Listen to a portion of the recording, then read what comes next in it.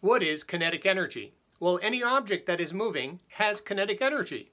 So the kinetic energy is the energy possessed by an object due to its motion. And velocity, of course, is motion. We can calculate the kinetic energy of an object using that formula, where kinetic energy is equal to the product of 1/2 times mass velocity squared. The kinetic energy is measured in joules, just like work. Work and energy, they're both measured in joules.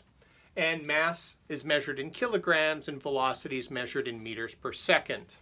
Now, if the velocity of the object changes, the kinetic energy changes. So kinetic energy is equal to the change, final minus initial.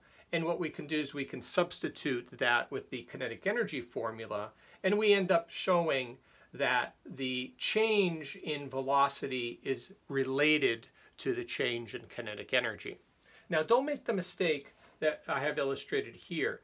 Vf squared minus Vi squared is not the same thing as delta V squared. So let's compare the kinetic energies of 4 different vehicles. We have 4 cars.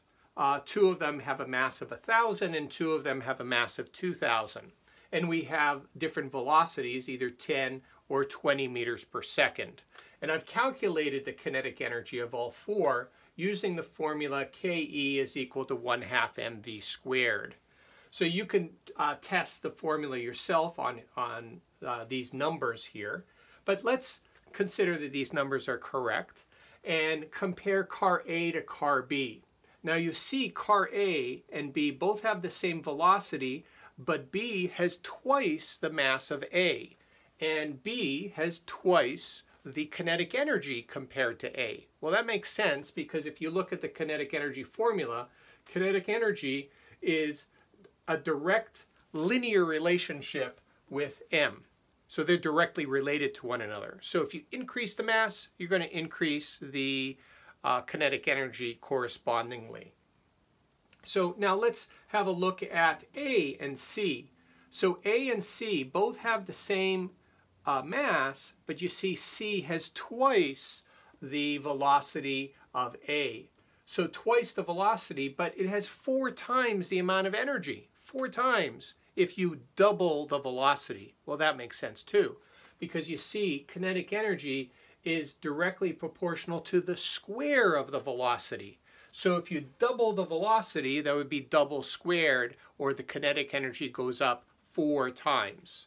If you triple the velocity, the kinetic energy would go up 9 times. And if you quadruple the velocity, quadruple squared is 16, the kinetic energy would go up 16 times.